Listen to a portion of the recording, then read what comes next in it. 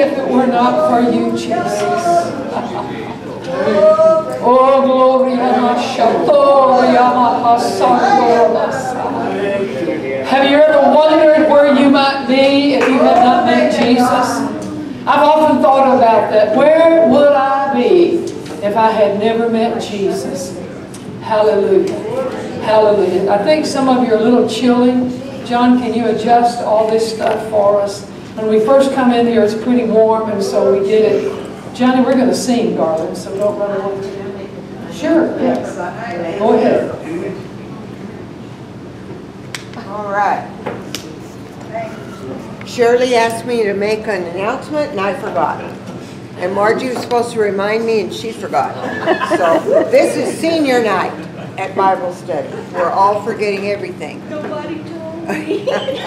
Anyhow, she asked me to remind everybody about our ladies' fall luncheon that is coming up a week from this coming Saturday on November the 11th. It will be at my home in Sun City, and we really need you ladies, if you haven't already, to go over here after church and sign up for it. It's a potluck, so just bring whatever you want, something for lunch, and if you want to bring a dessert, that's, you know, both or either or, whatever is comfortable for you to do. But we need to know how many are planning on coming so we can set up enough chairs and tables for everybody. And if you have any questions, just ask us after church in the sign-up sheets right over there. Directions to my house and a little flyer you can take home to remind you. Thank you. Thank you, Marvell. I want to just welcome Sister Lynn and work back there. I happened to see her. This must be homecoming night tonight. Brother and Sister Young, and who else did I see? And our brother here, Bill, visiting with Virgil and Irene tonight. And there he is. Yeah, it's Brother Ray. How could I miss him? He come hobbling in. I said, "What did you do, Brother Ray?" Well, he sprained his ankle. Just took one step too many. And what a shame he can't wear his boots. But I think those shoes look very good. Yes, hallelujah. But it's just good, and it's good to see Karen, and we've been missing Karen, and what's his name? Tim. I knew you were going to do that. That's a good one. Senior moment. Senior moment. But it's good to be in the house of the Lord, isn't it? Praise God. I'm glad we can have a good time. But you know, God has a sense of humor. You know, if you've ever watched monkeys play, you know He's got a sense of humor. Amen? Amen. Well, yeah, so come on. Get out here. We're going to sing a song, and then I'm going to sing a song. We're going to sing Beulah Land. Oh. You know, it's close, it's close, it's close, it's close. Hallelujah. Come on, bring me up.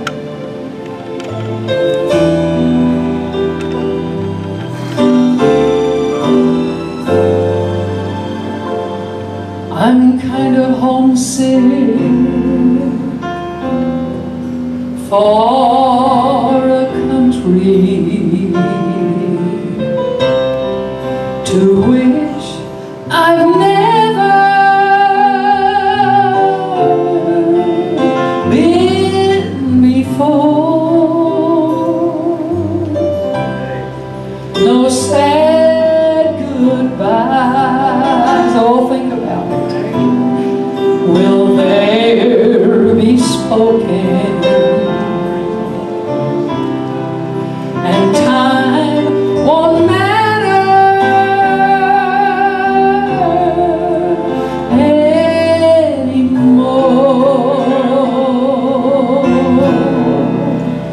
Beulah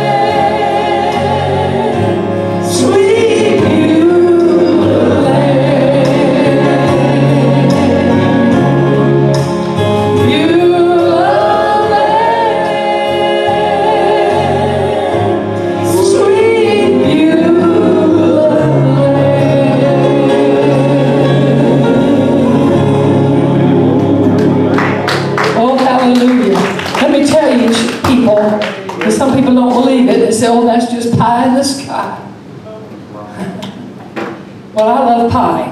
How many love pie? Hallelujah. I love it. And my favorite. No, that's not my.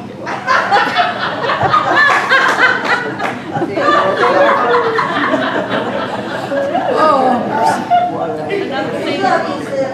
my mouth gets so dry. Getting confused and getting it all over me. Hallelujah. Where am I? Oh my goodness. We have fun, don't we? You know, I'm too old to get embarrassed anymore. You know, I really am. Hallelujah. I think I have some words here. I thought I did. Where is it? Well, I guess I don't. So I don't guess I'm going to sing that other song. Yeah, we're on there. Because I don't have the words. I thought I did. Come on. You I told me guess to I take it don't. out. So I can't sing that because I don't know it well. You told me to take it out. You were going to practice it in the car. Yeah, but yeah, I don't know where it's at. It's okay. I don't need to sing the other one. That's enough anyway. Hallelujah.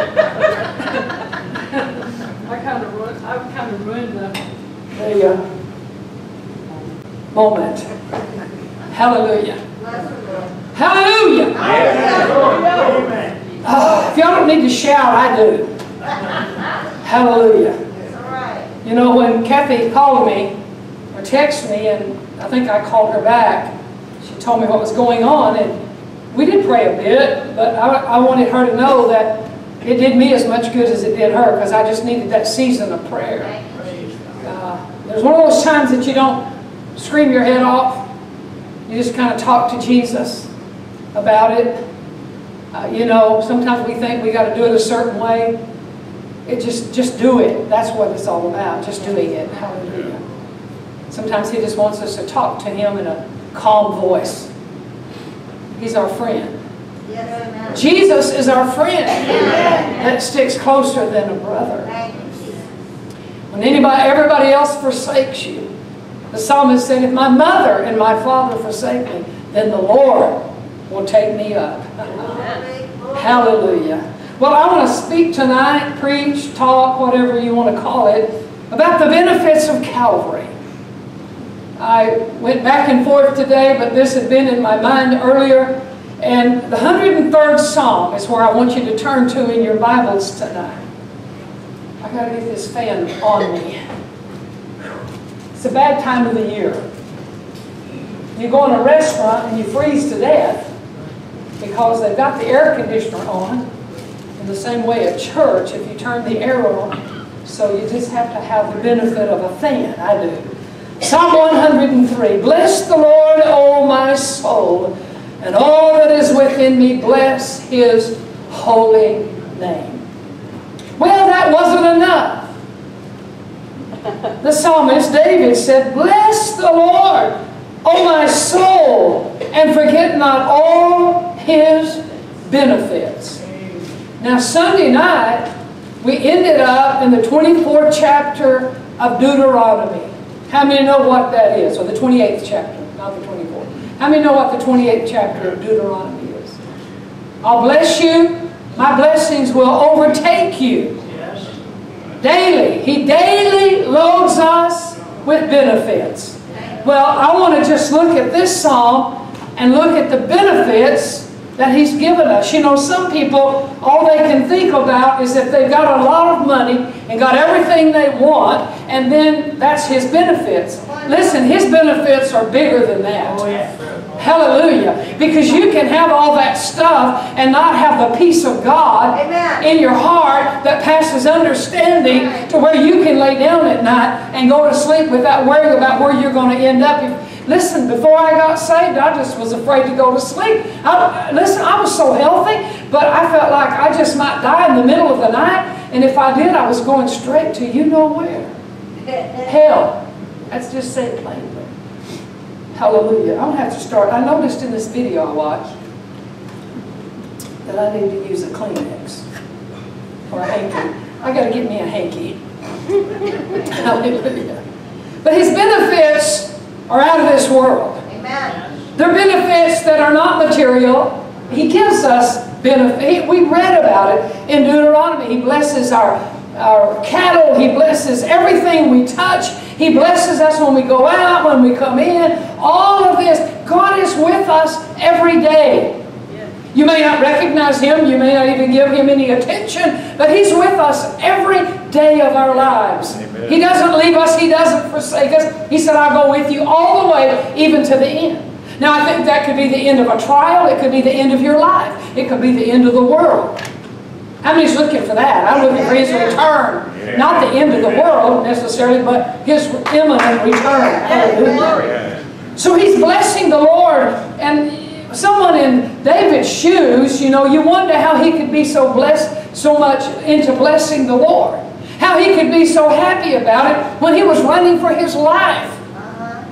And the times that he could have killed King Saul, but he was smart enough to know not to do that. Do you know there's people in the world today that's not smart enough not to touch God's anointing? They can say anything they want to about God's anointing, but God is keeping a record. So He knows when we touch God's anointing that we're in trouble. And David knew it. And he told Saul, he showed him where he'd cut off some of his garment, the skirt of his garment, just a little thing off of there, and his conscience smote him just because he had done that. And people today, they have no respect, many people, not y'all, but a lot of people have no respect for the ministry. They don't. They just soon to bless you out in the wrong way as to look at you. But thank God for the people of God that know better than that. But David thanked God for His blessings. And here's what he says. He forget not all of His benefits. You see, we have to remind ourselves sometimes. The Bible says, Peter in his epistle, he said, I'm going to stir up your pure minds by way of remembrance. We have to be, that's all about preaching. We just have to remind you of things that you already know. But you have to be reminded because we forget. David said, don't forget, oh my soul, don't forget His benefits. First of all, he said He forgives all your iniquities. Woo, I'll never forget the night that I laid down in bed and all was well with my soul. How I had searched, I've told you about it, and longed to know God, and I couldn't be in the right place at the right time.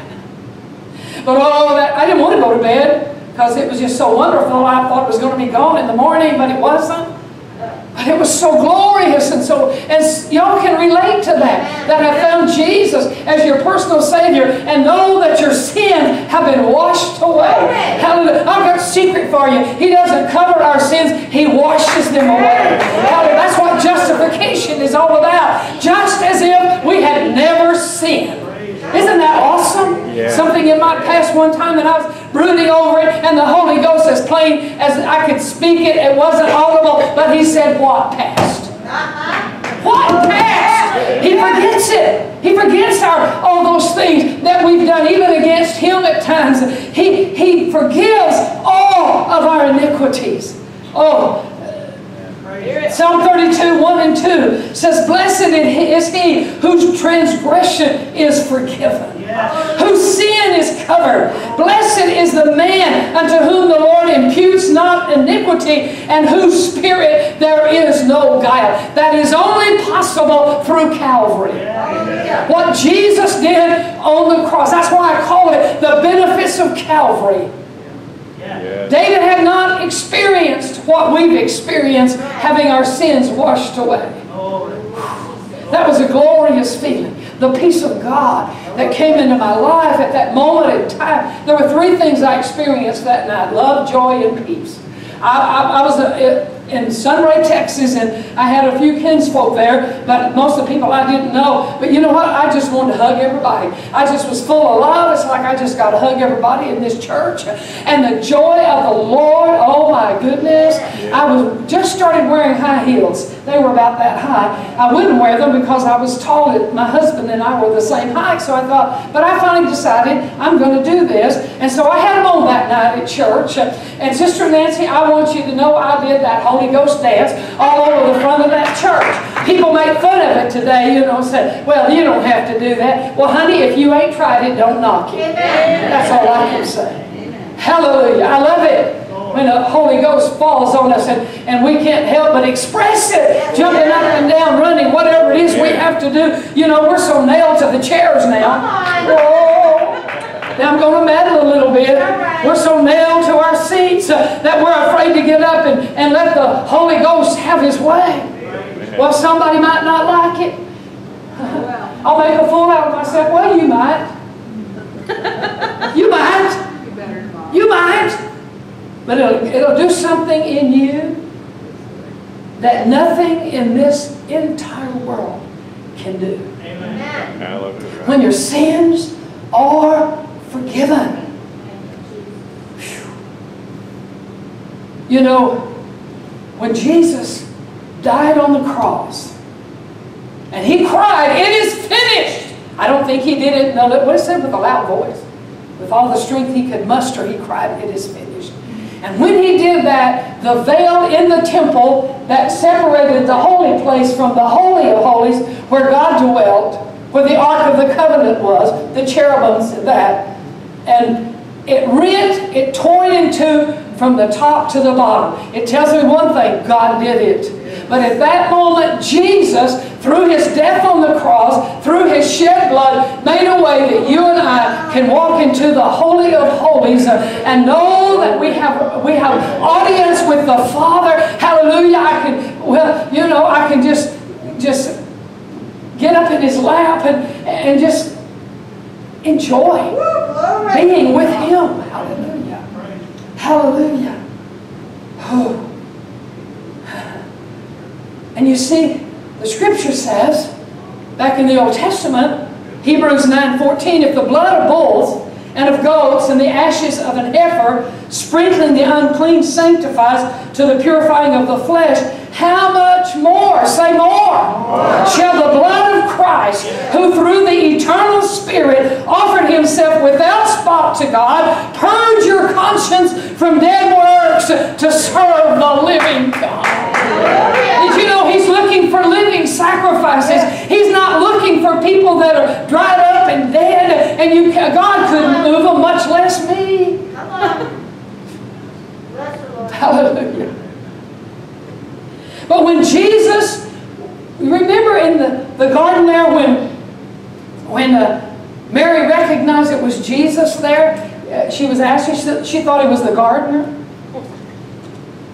And she looked around, and He said, "Don't touch me, because I've not yet ascended to the Father." Between that time and when He appeared to the disciples on the first day of the week, He went to the Father and presented His body a living sacrifice. He shed His body. He laid it down, I believe, on God's mercy seat. It says, "Here, I paid the price." And then He comes back, and of course, He told Thomas, "Feel at my side, look at my hands, feel for the nail prints were in my hands." But He did it once and for all. We don't have to kill goats and bulls. Aren't you glad? Yeah. You talk about something being bloody. Could you even imagine? You know, we think of all this stuff as something beautiful and wonderful. I can imagine there was a stench around that altar where they killed those animals and made sacrifices for the sins of the people. Now the high priest could only go in there once a year and pushing the sins of people ahead for a year. But oh, Jesus entered into that place, into the holies, and He sacrificed, and once and for all, He doesn't have to keep going back because He did it once and for all. And through His blood, as the psalmist said, He's forgiven all of our iniquities. Hallelujah. That's not all. He heals all our diseases. Now Virgil's really struggling with this. And I remember when I first got the Holy Ghost, I thought, why aren't we seeing people healed like they did in Bible days? When the shadow of Peter passing by, they put people in his shadow and they were healed. I don't know. I can't answer that. I remember Catherine Kuhlman, I've heard her say when she was on television that one of the things she was going to ask God was, why isn't everybody healed? I remember Oral Roberts saying one time, this man was in the prayer line for healing, and he said, what are you going to do when God heals you? He said, I'm going to go out and dance all night. He said, you just go on by. Yep. It's like the woman who was taken in the drawer. He said, go and sin no more. Hallelujah. You know, I like when it talks about Saul of Tarsus and said, go to the street called Straight. When we get born again, we go on Straight Street. Hello? Woo. You know, they love to talk about the love of God and the grace. And yes, yes, yes. I thank God for His grace. I learned a lot over my years about the grace of God. And I like a plaque I had one time said, the will of God will never lead you where the grace of God cannot keep you. And that's the truth. Hallelujah. But He heals our diseases. We've heard testimonies tonight. Now I know that some of them went through doctors, but some of them didn't. And God just, Joe said He's healed. Hallelujah. And the doctors, have you been back to the doctor yet? The doctor's going to see it. He's going to verify it. Hallelujah. But God, I mean, even a man that we heard this past week up at North Valley had cancer in his mouth, and they had to take out the roof of his mouth, but they made him a roof for his mouth, and they didn't think he would ever be able to speak or talk again to be understood. And his voice is gorgeous and beautiful. And I guess another night he turned around, he took that, he put his back to the people, took it out, and let them see what it was like without that thing in his mouth. So he knew, and they wanted to do a documentary. He said, on one condition, he said, I want to give God glory. He said, I know that you are, you know, you're expert in what you do, but you know, sometimes doctors forget about the God factor. My husband, he had his second cataract out. It was so bad, the doctor couldn't even, the light wouldn't even shine through it. And he told my husband, well, it's probably going to take a couple of 3 weeks for your eye to wake up. He walks into the living room the next morning. He said, I can see as good out of that eye as I can the other one. I said, he didn't know about the God factor. Hallelujah. We've got to remember that. Yes, we go through things and I don't understand it. You know, we lost a daughter-in-law to cancer. 5 years she fought it. I don't know. I don't understand all about that. But one thing I do know, I know where she is tonight. Hallelujah. I tell you, the Bible says it's better to enter into heaven maimed than into hell whole. Hallelujah. So, you know, it's in God's hands. It's in God's hands. Amen? There's nothing we can do. He heals all of our diseases. In Exodus, God said, if you diligently hearken, He's talking to the Israelites, to the voice of the Lord your God, and you will do what is right in His sight, will give ear to His commandments, and keep all of His statutes, I will put none of these diseases upon you, which I have brought upon the Egyptians, for I am the Lord that healeth thee. Think about it. 40 years. Never got sick, never wore out their shoes, never wore out their clothes. That'd be a wonderful experience. Well, us ladies, we get tired of the ones we got. We got to have a change of clothes once in a while. To our husband's dismay. It's just the way it is. We outgrow them. Just the way it is. Don't say that, would you? Isaiah, looking toward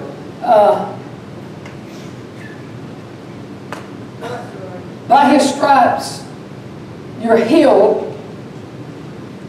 But Peter, looking back at the cross, Isaiah was looking forward to the cross. By the stripes He takes on His back, you're healed. But Peter said, by His stripes you were healed. Why can't we take hold of it? I don't know. But I do know that it's in the atoning work that Jesus did when He went to the cross. Healing is in the atonement, the same as being saved. I don't know if we could just accept healing like we do salvation. I didn't doubt that God would hear me once I got in the right place at the right time. He heard my cry. He's the same God. Jesus bore it all. He took it all. That's one of His benefits. And let's try to take hold of it. Say, God, I want to walk in health and strength. You know, you can, as we get older, you can kind of give way to your feelings. You know, how you feel. But you shake yourself. Say, my healer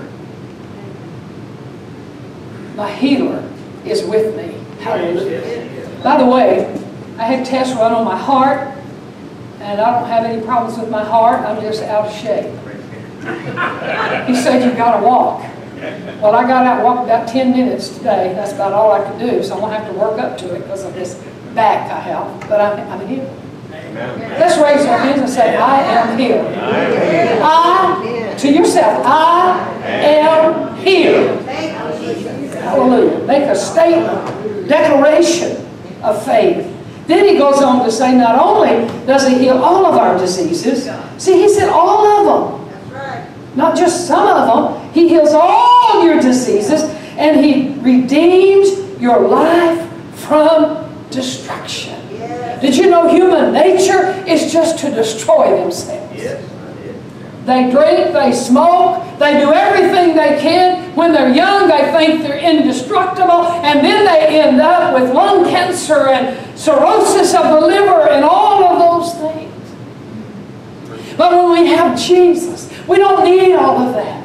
Hallelujah. We've got a man and a woman, a man back there that was an alcoholic, and God just set him free. How many years ago? Many years ago. God did it. 41 years ago, God did it, and he's still living for Jesus. Hallelujah. He was on the brink of, I think, divorce before it happened, but God did it. Hallelujah. How many times could we be destroyed? You know, we have to be careful, because sometimes we'll just stick anything in our bodies and then wonder why we're so sick. I guess I'm going to have to get down to a bland diet, as much as I hate to think about it, because my stomach is just crazy. But I am healed. Yes, amen. I am healed. Because he said so. He said so. Hallelujah. He redeems my life from destruction. Job said, "I know my Redeemer liveth, and that he shall stand at the latter day upon the earth. And though after my skin worms destroy this body, yet in my flesh shall I see God, whom I shall see for myself, and my eyes shall behold, and not another, though my reins be consumed within me." But guess what? Job's Redeemer came on the scene. He didn't die like he's talking about here. The Redeemer stepped in and restored him, healed him, and raised him up, and let him pray for all those good, fair weather friends that he had. You have to, you had to have sinned, Job. I mean, there was a man, we were pretty good friends, and we answered the call to preach at the same time in Wilcox, and I'm telling you, everything had to do with healing with him.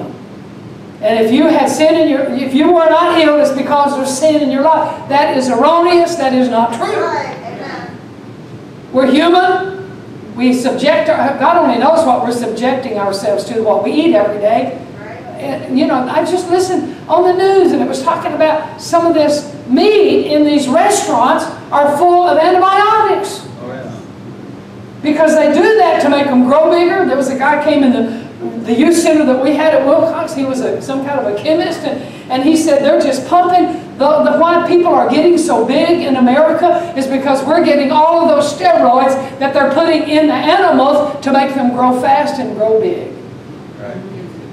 So you better pray over your food every time you put it in. Hallelujah. I'll pray over my food in a restaurant as fast as I will at home. Yeah. Because I don't know what they're doing with it in the restaurant. I'm hoping they're doing it well. Yeah. But you never know. You never know. But he redeems us. We are destined for destruction. In the natural, broad is the way that leads to destruction, to death. Wide is the gate, and many are going in there. But there's an answer.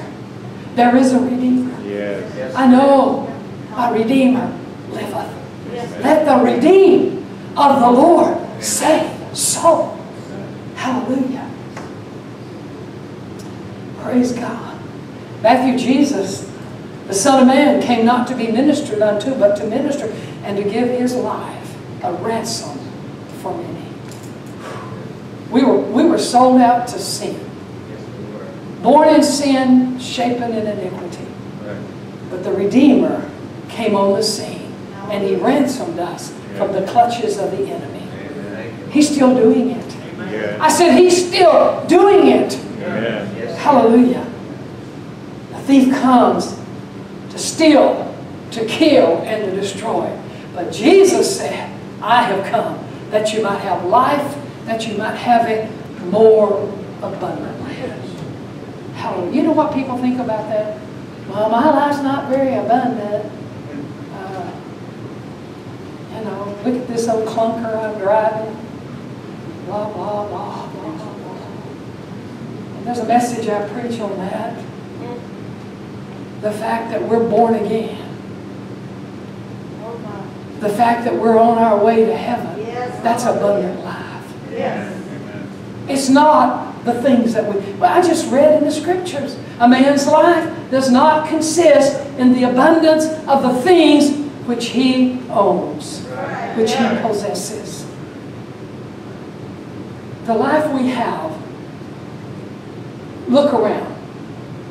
Look at the famous people. They're the most unhappy people on the earth. They have everything they could ever want at their fingertips, and yet they're not happy. They drink, they marry, and give in marriage, and divorce, and marry, and divorce. They're never happy. I don't want that life. Amen.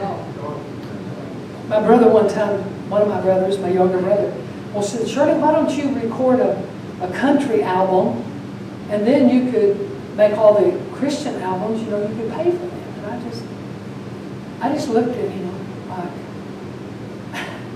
I said, Wesley, I can't do that. No, I would not desecrate my temple. Come on. And besides all that, people don't understand. If you go into the secular music scene, you do what they say. You have no control over what you do.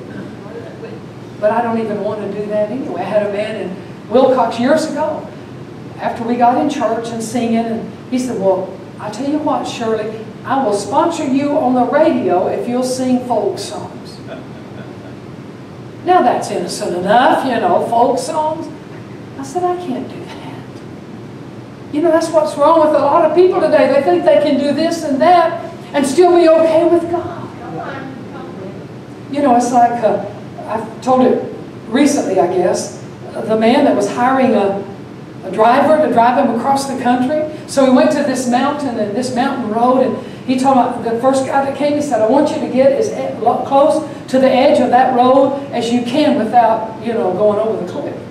So with that guy, I mean, he just got really close. And he come back and said, no, you're not going. The next one came, and he was even having gravel falling off the edge. Come back, he said, no, you're not going. The third guy came and he said, are you crazy, man? I'll stay as far away from that edge of that road as I can. He said, you're the man for the job. Yeah. But we sometimes just want to, you know, just check it out. Just see how close. I don't think any of y'all do that. You know, after all, I do have seasoned people in here, but, you know, we can get caught up just like anybody else. Hallelujah. I could say some things. I'm going to stop right there. Hallelujah. I could say more, but I'm not. I'm going to stop right there. Y'all know. Y'all know what you should be doing, what you shouldn't be doing. Peter said, you're not redeemed with corruptible things. You're not redeemed with money, but with the precious blood of the Lord Jesus. What a price. What a price that He paid for us to be sitting here tonight, redeemed by His precious, precious blood. Ephesians, Paul says, in whom, speaking of Jesus, we have redemption through His blood, the forgiveness of sins according to the riches of His grace. For by grace are you saved through faith, not of yourselves, not of works, lest any man should boast. I think I was hearing a preacher on TV. I believe that's where I heard it. I agree. You can't help yourself. You know, I thought I could help myself to get saved and Jesus to, you know, accept me. I couldn't. We can't save ourselves. I couldn't help myself. Just one touch of the Master's hand. Just one touch. Hallelujah. That revelation of who He is. And daylight and dark. You step from darkness into light. Translated, the Bible says, into the kingdom of His dear Son. And that night in 1958, in July of 1958, when Jesus revealed Himself in me and to me, I was as saved that night as I am tonight. Hallelujah. You think about that. It doesn't take a lifetime. It's good.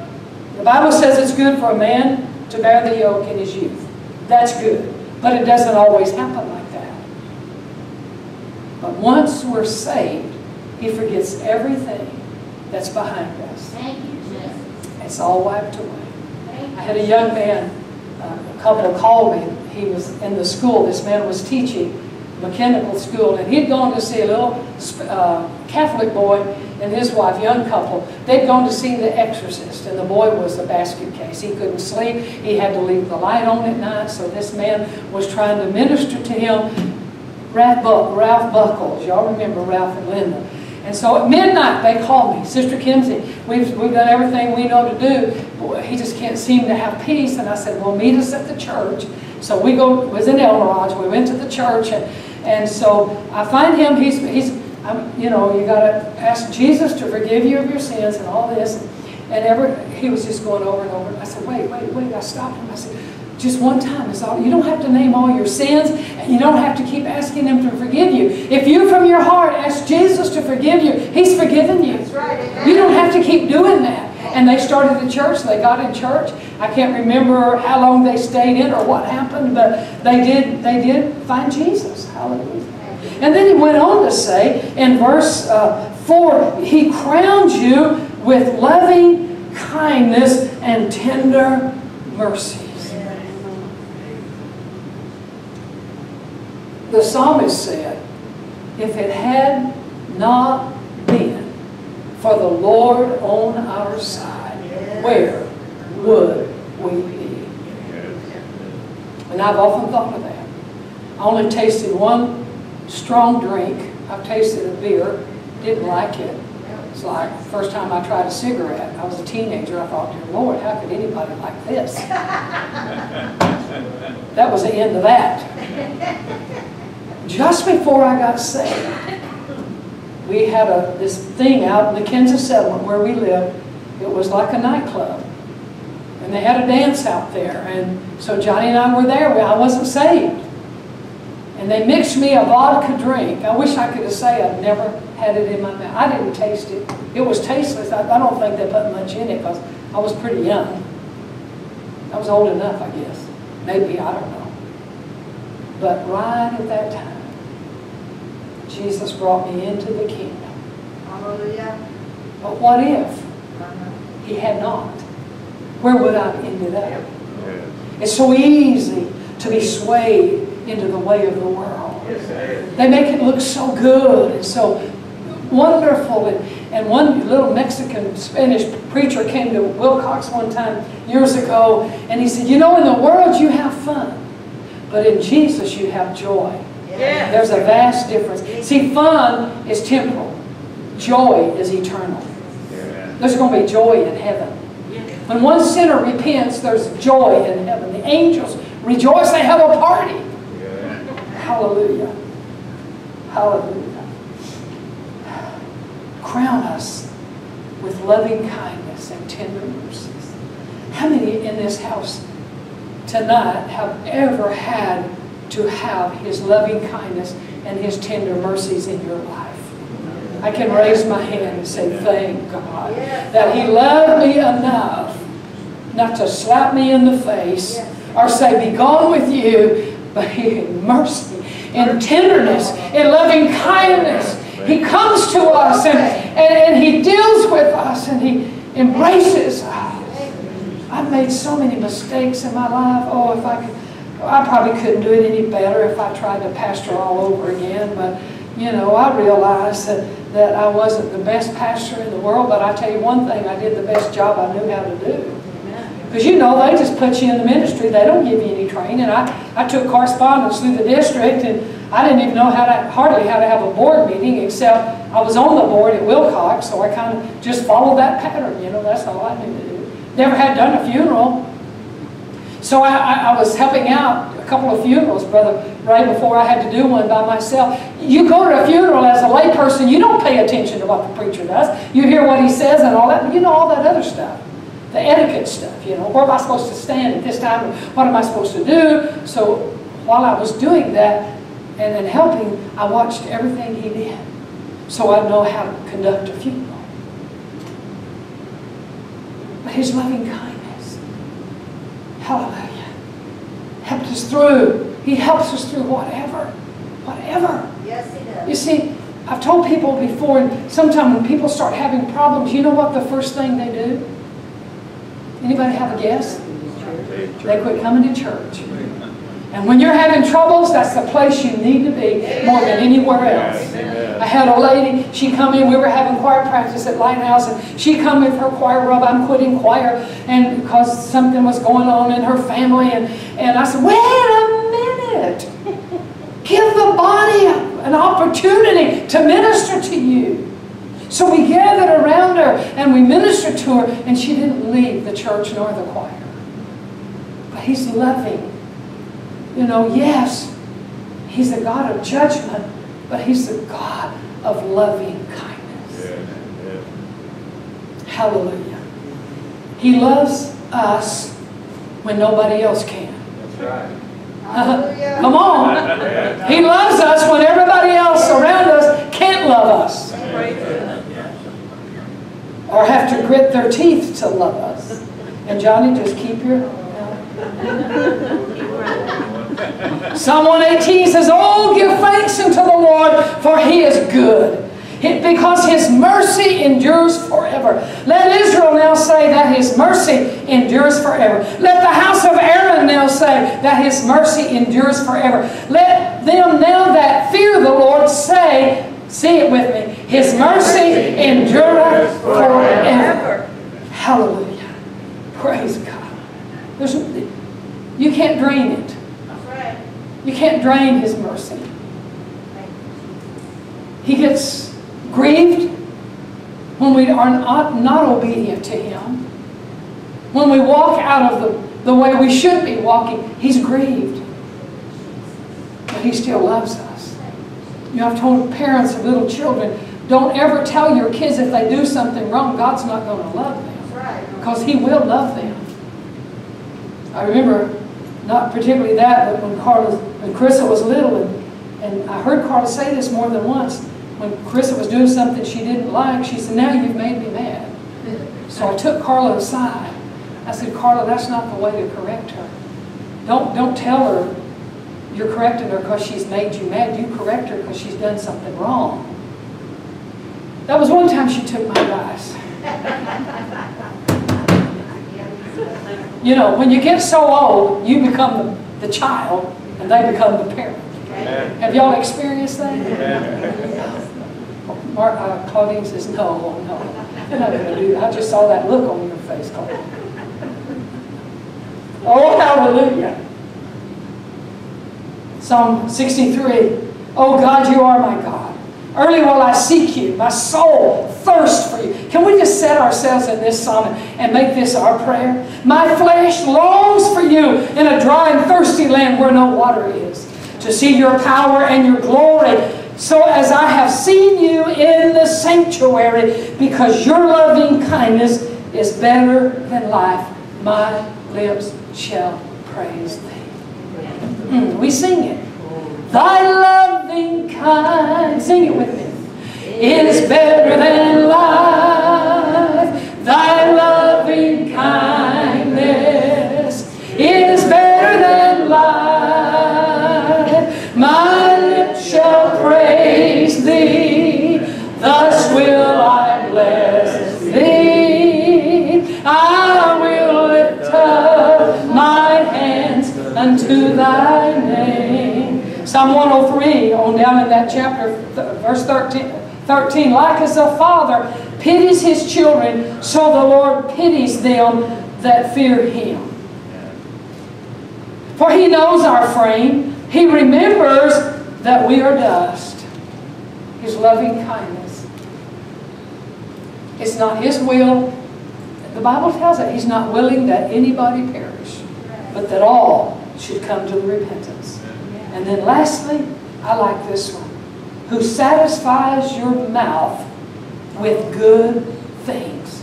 The psalmist said, oh, taste and see that the Lord is good. I remember when our son was running from God, and he came down to see us, and we were at Lighthouse in its early stages at Desert Cove. And I preached on that. Taste and see. You know, just trying my best to penetrate his heart. Taste and see that the Lord is good. If you've never tried it, then you don't know what you're missing. It tastes like, remember that song we used to sing? Oh, it tastes like honey in the rock. Taste and see that the Lord is good. He satisfies our mouth with good things. Those things that we crave, But when we come to Jesus and we allow Him to fulfill those cravings that we have. I'll probably die a pauper, or at least not rich. But you know what? I'm one of the richest people on the face of the earth. I'm one of the richest people on the face of the earth. I told you Sunday night, I have nothing to bequeath to my children, really. We have a home that's not paid for. One time they were down in Wilcox, and we were going through the house because we were, put together a will. And the lawyer said, let them go through the house and see what they want. And, we'll write it down. My son-in-law, Richard, pipes up. He says, well, nobody wants their car because it's never paid for. So we had our last car about 10 years, and every time I saw Richard, I'd say, Richard, my car's paid for. But one thing I'm glad, that I've left them a heritage, Johnny and I have, of godliness. Amen. Loving God. Knowing God. I mean, that's more important to me than all the monies. Because they go through money. Do you know kids go through your money? They do. They squandered it. They didn't work for it, and so it comes easily, and it goes easily. It's a truth. It's a truth. The Bible says having food and raiment, and honey, I like food. And raiment, and I like clothes. Therewith being content. There's so many discontented Christians these days. But we need to learn. Paul said, I have learned that whatever state I'm in, therewith to be content. Amen. Bow your heads with me. Linda, do you mind helping me out on the piano, please? Hallelujah. Hallelujah. Jesus paid it all. I said, Jesus paid it all. We don't have to lack. If you're here, you need healing in your body. If you're here, you need forgiveness. Christians sin. We talked about this yesterday morning. We don't make a practice of sinning. And I appreciated that because I'd always heard that, but I didn't know that Greek word could be translated that way. Because that's what I've always realized. We don't practice sin, but sometimes we do sin. But if we sin, we have an advocate with the Father. Amen? Amen. I mean, John said, if a man says he has no sin, he's a liar. Right. Come on. So whatever your need is tonight, whether it's to ask forgiveness, maybe you've hurt somebody. Maybe you've disobeyed one of God's commandments. See, I still believe in the 10 Commandments. And why is our nation where it's at? Because they've taken the 10 Commandments out of our courthouses. That's what all of our laws have been based on, are the 10 Commandments. They don't get it. But whatever it might be tonight, If you need your sins washed away, He's here. We sensed Him. We've worshiped Him. We're in His presence. I just want you to listen to that still small voice. And just surrender. If you need healing, His blood was shed for our healing. Hallelujah. Would you stand together with me? Father, we just bow our heads and our hearts before you tonight, God. And I'm asking you in the name of Jesus that you will make this so real to all of us, God. That we don't have to walk around with our heads bowed low. We don't have to walk around in condemnation. But God, we can have liberty and freedom because Jesus paid the price. God, touch us tonight. Draw us unto yourself by your Holy Spirit in Jesus' precious name. Hallelujah. Is there anyone here just wants to come, whether it's for healing or maybe something you need to get right with God? Just come on down.